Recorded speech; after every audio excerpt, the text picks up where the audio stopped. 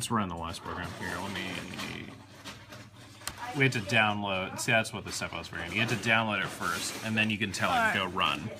So it's okay. So it's rewritten program number 5. Go do program number 5. So 3 seconds. Whenever I find something good, it should have beeped. It might have. I just didn't hear it. Here, let's change the volume. It's pretty loud. We need to download it again, Ben. Whoa, I'm on this tire.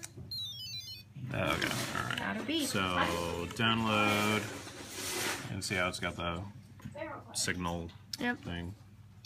Okay, run it. Alright. So 3 seconds. Beep. Huh. Neat. So, and like you don't have to do this anymore. Like that program will still run itself, so you can just hit run.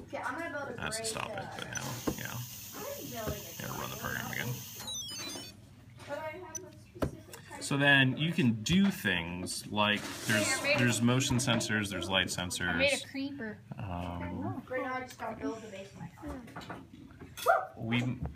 I made a rocket-powered drill. We made a tow truck once that was crazy because it could drive.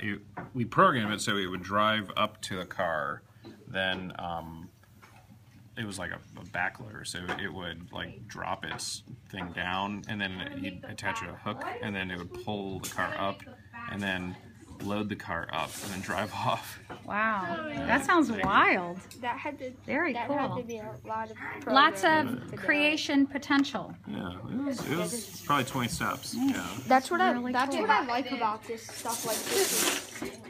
What you can do with it is limitless. Yeah.